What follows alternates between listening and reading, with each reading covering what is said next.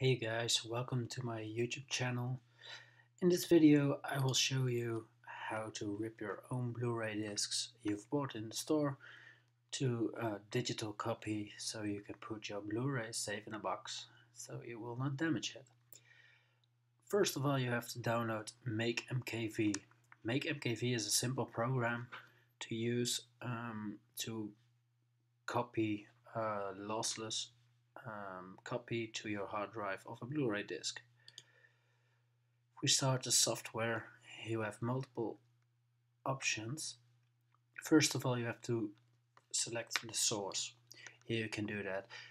In my case, you can only see one Blu-ray drive, as I have only one Blu-ray drive. But if you have multiple drives, you can use several drives if you like. It is also possible to use ISO files or make a MKV from other formats. For example, a Blu-ray map or a DVD.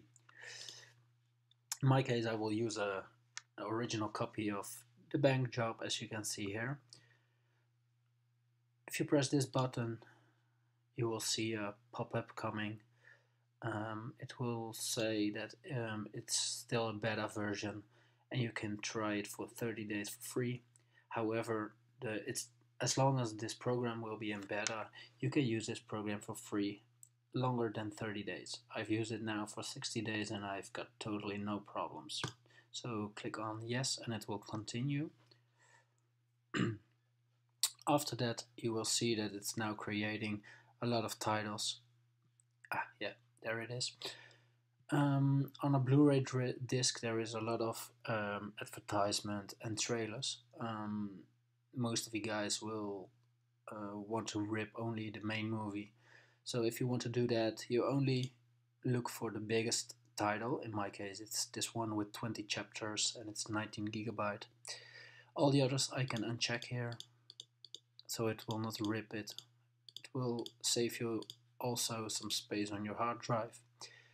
If you click the arrow button here, you can see all the audio and subtitle lanes there are in the file. For me, it's important to have the DTS HD, as I am using a receiver that's capable of using HD audio files. But most of you guys will, I guess, because this is one of the big advantages of Blu-ray over DVD. The sound quality is a lot better than normal Dolby Digital or DTS files. As you can see here, there is also a French title, and as I'm not using it, I can uncheck it.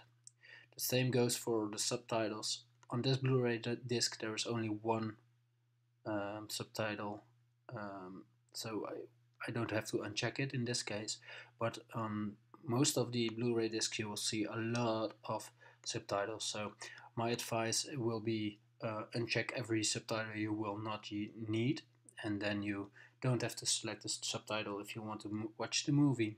Then you just enable it and it will go on as you like.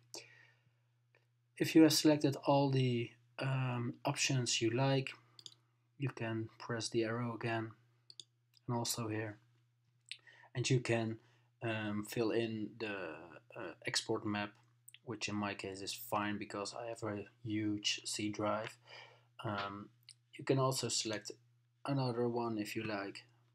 In my case I will keep it to the C drive, and then click this button. It's quite easy actually.